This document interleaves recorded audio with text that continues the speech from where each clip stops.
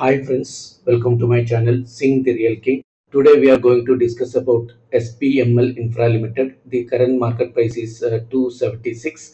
Back in 2011, few months after IPO, the stock made ATH of 308. However, past then profit booking came, and past 13 years the stock has been trading below that level.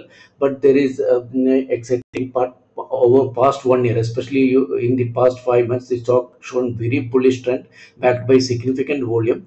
If you look at the monthly chart, both volume and price candles are showing very good momentum. You can check here, very huge good momentum.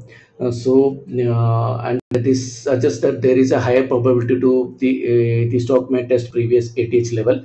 In SPML, infra managed to close and sustainable 310 mark. We can expect further rally. The weekly chart also promising with very good volumes on daily candle.